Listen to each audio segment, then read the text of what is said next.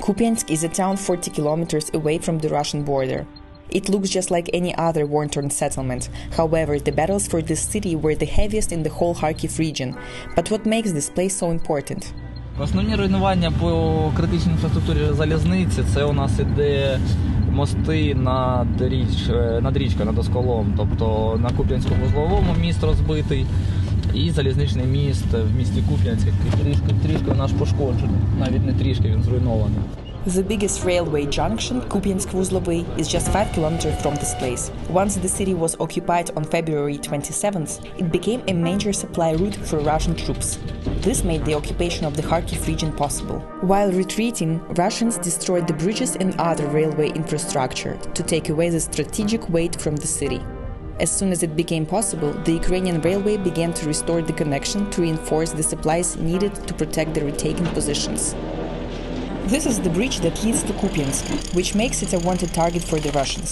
But this danger doesn't stop railway workers from doing their job. For this reason, they are called iron people in Ukraine.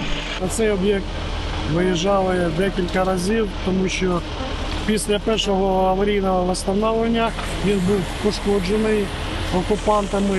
Прийшлось їхати знову сюди. Ми все зробимо, все буде працювати, все буде так, як до 24 лютого. It's tough physical work in constant danger of shelling, but it's not what iron people find most difficult. Складніший випадок – це коли я, напевно, свою дружину з 5-місячною дитиною забирав з-під обстрілу. Це був найскладніший об'єкт. Це наша робота – відновлювати, ремонтувати, капітальний ремонт мостів. Це наша робота, це наше життя. So tomorrow is a big day for Ukrainian Railroad as they are restoring the connection to the city of Kupiansk, which was under the occupation. And what's also interesting is that it's the first combined route.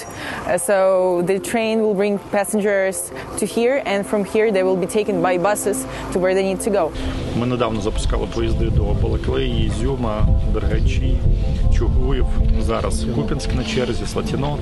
І для нас це справжня така важлива історія, тому що ми даємо людям можливість повернутися до їх домівок.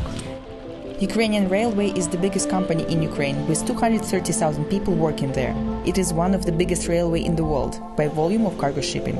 Now they are restoring the connections to all the occupied cities of Ukraine, such as Izum, Kupiansk and recently liberated Kherson. In pitch black and total coveredness, the team approaches the train car plant.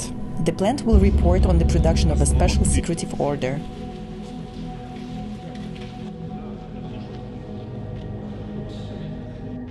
Ukrainian Railroad is not just a transportation company. They do take a huge part in social life of Ukraine and, of course, in military. For example, they are providing the military units with these bunkers. These bunkers will be buried in the ground, and later on they will be set up as a heating points for the soldiers. На работу ходим сейчас более-менее спокойно. Было пару прилетов, было немного страшно. Но так нормально. Основная проблема с материалами. Если материалы будут, работать будем. No matter what, Ukrainian railways keep running.